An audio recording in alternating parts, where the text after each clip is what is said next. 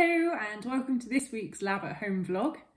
This week is a continuation slightly of last week's video blog because I am still troubleshooting the pigeon sexing workflow. In last week, if you remember, I used the proteinase K kit to extract DNA from 20 feathers that a pigeon breeder had kindly sent to us to get this workflow working. And then I was tweaking the PCR program to get good enough amplification to be able to sex those birds. I did note in my sort of explanation of the results, however, that there were certain PCRs that didn't work. I got no bands and I was struggling to sort of understand and explain why that had happened. I noticed that when I looked back through my lab book, and this is why it's really good to take good notes, that the PCRs that I set up in the morning worked, and then those that I set up in the afternoon didn't. And I can show you an example of that here in my lab book.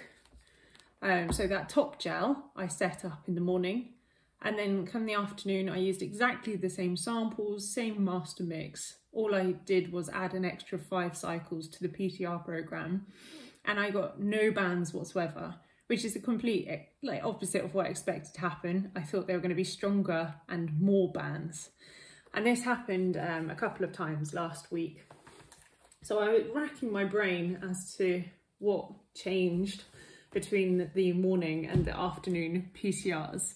And all that I could think of was that in the morning, I'd just taken my DNAs out of the freezer and they were still partially frozen. So I was just pipetting liquid off the top of those DNA extractions and putting it into my PCR master mix.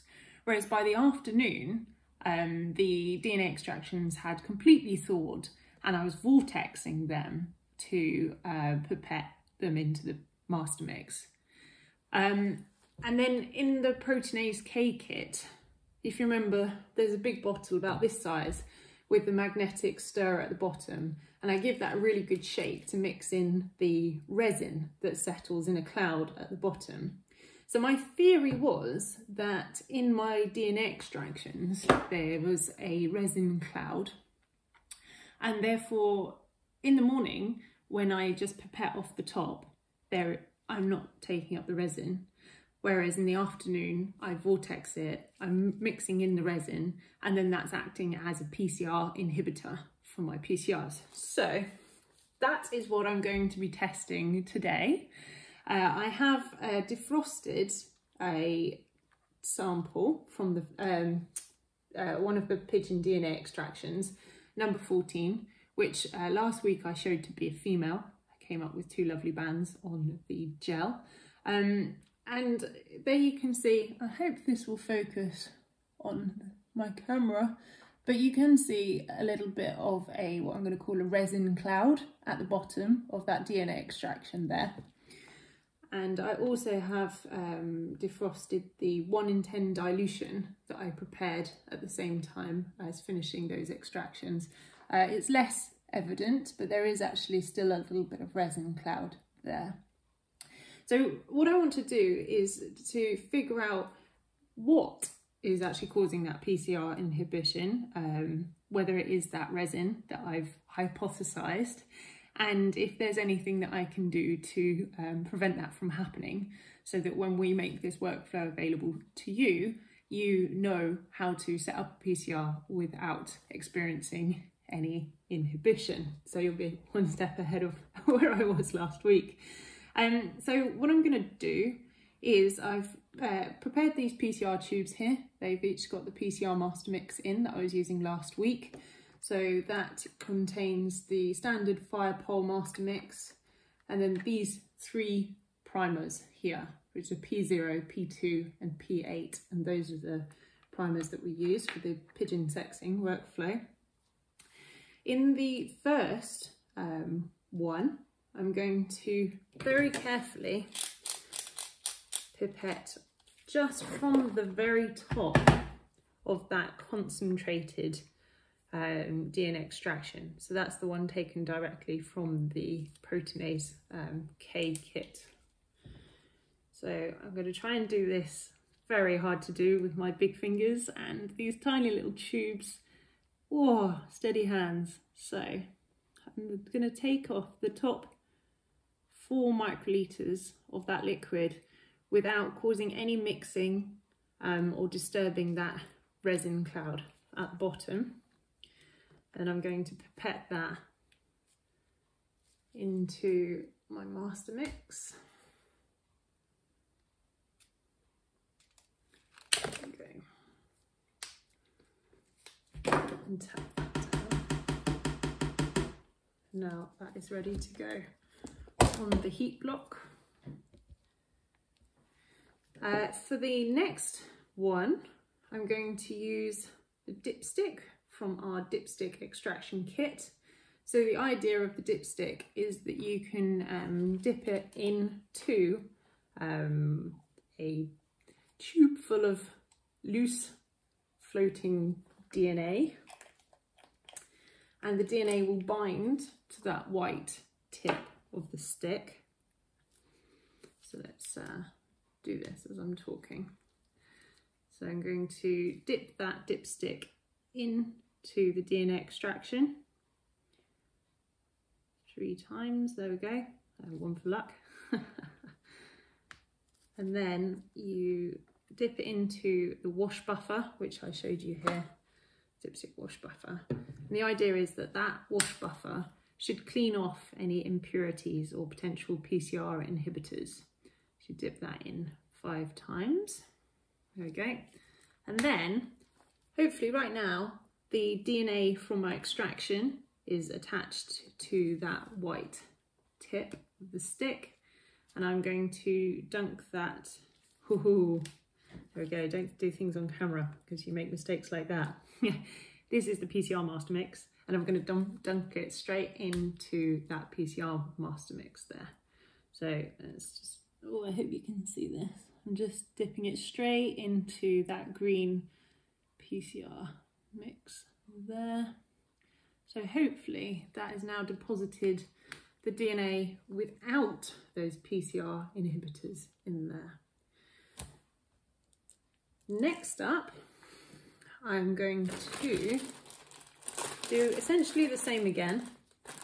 However, I'm going to add an extra step where I wash, or elute is the proper word. I elute the DNA from the dipstick into PCR grade water. So that's my PCR grade water. And then I'm going to mix that thoroughly and take my DNA sample from there for the PCR.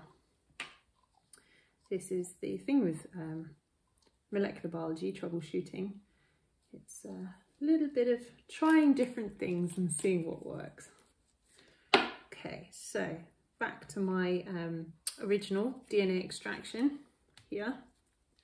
Same again, just dip that dipstick into the liquid 1, 2, 3 times. Do a little whoosh around, hopefully it's picking up some DNA. Then I'm going to dunk that dipstick in the wash buffer again to get rid of any impurities and inhibitors. And now this time, instead of putting it straight into the master mix, I'm just going to, there we go, try and sort of wipe it off in the water. And it's broken off, so that's useful. There we go, good. So hopefully that's deposited DNA into that clear water. Now I'm going to mix that up with my pipette.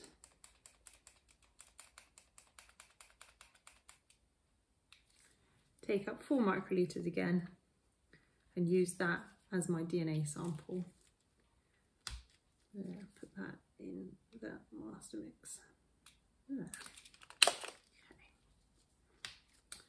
Put that on the PCR heat block. And then finally, I'm now going to mix that sample up. So I don't think it's, oh yeah, it has actually mixed quite nicely by flicking it back and forth. You can also give it a flick, and then the final mixing step would be to mix it with my pipette tip when it's there. So now if you were able to see that cloud at the bottom previously, you should now be able to hopefully see that it's all disintegrated, which means that that resin cloud is now mixed up in the sample. And I'm now going to take so a bit more mixing of that sample, and then I'm going to take 4 microliters of that mixed version and put that into the master mix. So essentially, if my hypothesis is correct, my first sample should work, which is the taken from the top, because it shouldn't contain the resin, whereas this sample shouldn't amplify because it now contains the resin, and I hang fire on what is going to happen with the dipstick because I'm very curious to know that. So I'm going to do exactly the same now with the 1 in 10 dilution into these 4 PCR tubes. I've already prepared a control. Pop that in there, and then I'll show you the PCR. Here I have the 8 samples plus the control ready to go on the PCR. 14 is the concentrated DNA extraction from the proteinase K kit, and 14.1 is the 1 in 10 dilution of that extraction into water. So I've set the PCR program up. That is the one that was found to work the best for the pigeon sexing. So that's the 30 cycles at 48 degrees C annealing temperature. And I'm going to set that running and see what happens. Not the brightest gel, I have to say, but it does answer the question that I was asking in this vlog. So I'm going to talk you through it and explain how it answers my question. So these samples here with T are from the top of the DNA extractions. So those are the ones that I just pipetted off the top without mixing the sample or disturbing the resin cloud at all. There's a stronger band in the concentrated sample, which is 14, and a weaker band in the 1 in 10 dilution, which is 14.1, which is what I saw in the original gel that I ran for this PCR. And you can see the double bands, which indicates it's a female. Then the samples D are the dipstick, where I put the dipstick into the DNA extraction, then into the wash buffer, and then put the dipstick straight into the PCR master mix. And you can see that has worked with transferring the DNA, but they are weaker bands than in the top samples. DW refers to dipstick water, so I added the extra step of placing the dipstick into PCR grade water, and then I used that water as the DNA sample. It was worth a go, but it hasn't worked. There's no bands there. And then interestingly, M is for my mixed samples. So that's when I mixed up the DNA extractions and basically dispersed the resin cloud into the DNA extractions, and then took a mixed sample, and that hasn't worked at all. So that confirms my hypothesis that the reason my morning PCRs were working and my afternoon PCRs were not working was because of the mixing of the samples and the inhibition caused by that resin cloud at the bottom. So this is good, because going forward in the protocols, I will recommend that if you have done DNA extractions using the proteinase K kit, which involves that resin, that you do not mix or vortex your DNA extractions before you take a sample for the PCR, and that you just pipette your 4 microliters carefully off the top, and there shouldn't be any inhibition. So that's a nice beginning to end question answering. Thank you for watching.